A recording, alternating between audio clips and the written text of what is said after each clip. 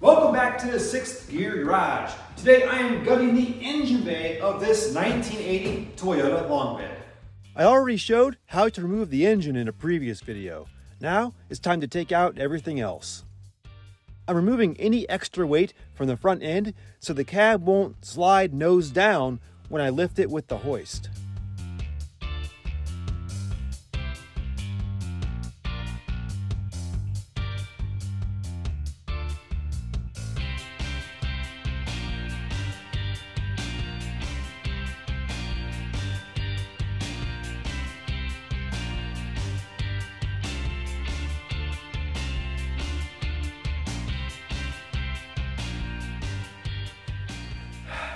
So as I'm taking things apart over here, I noticed something really ugly I hadn't seen before.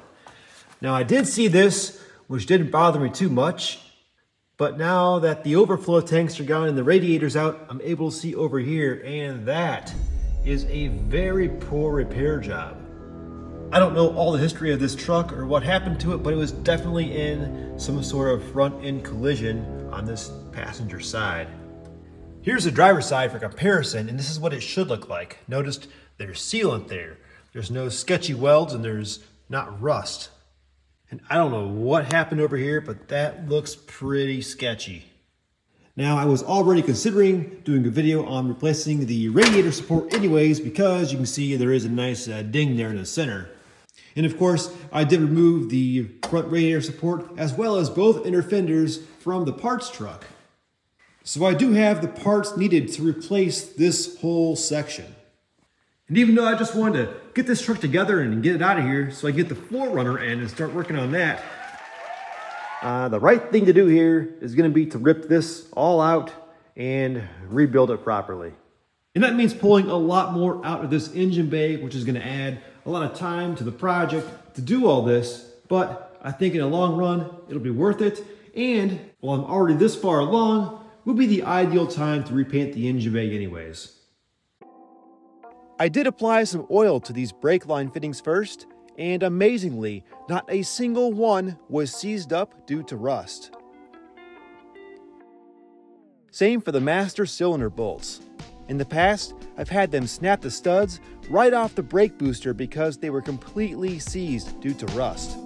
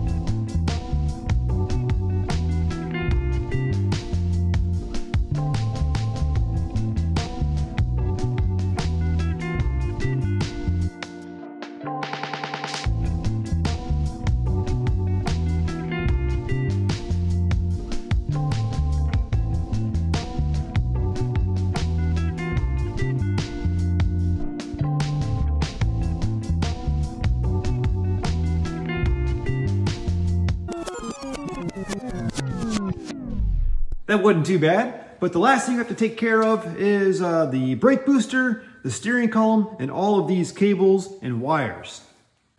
And that's gonna involve doing some work up under the dash.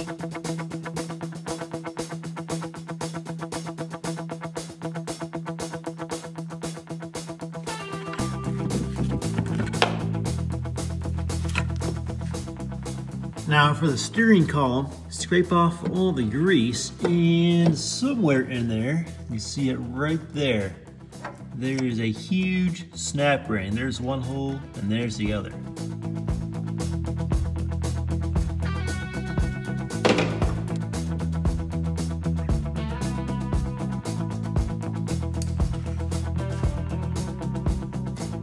Now, it had been a while since I removed one of these while the steering column was still in the cab.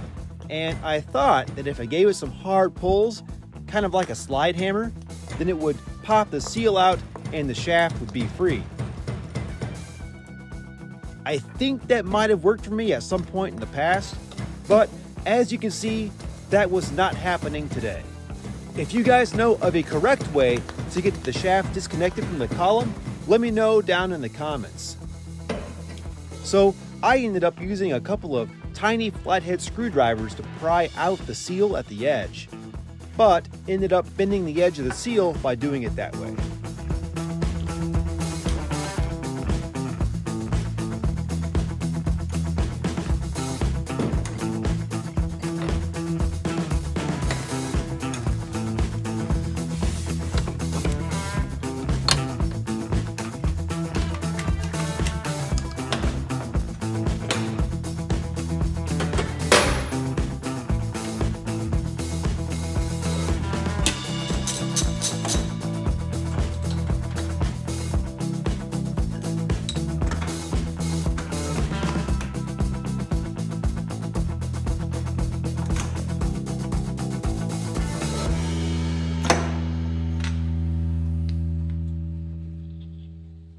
Let me show you guys the easy way to remove an e-brake cable from the emergency brake handle of a Toyota pickup truck.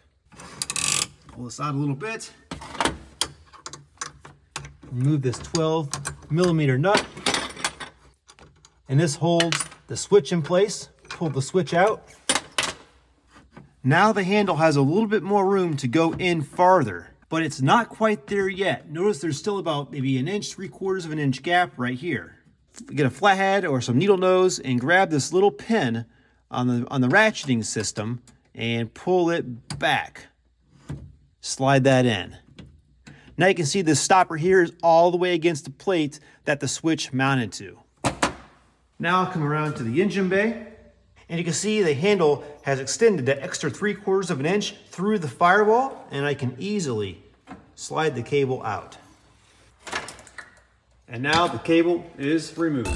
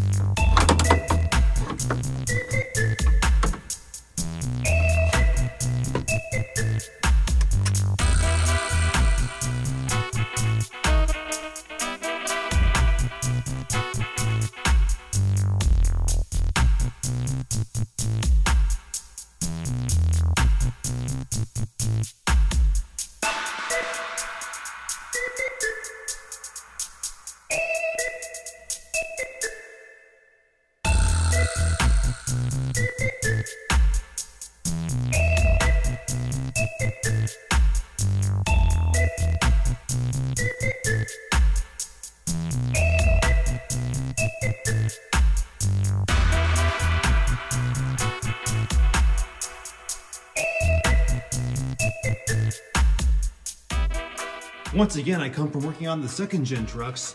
I didn't need to take off any of this. All I had to do was reach right under here, and I already had full access to the clip right there.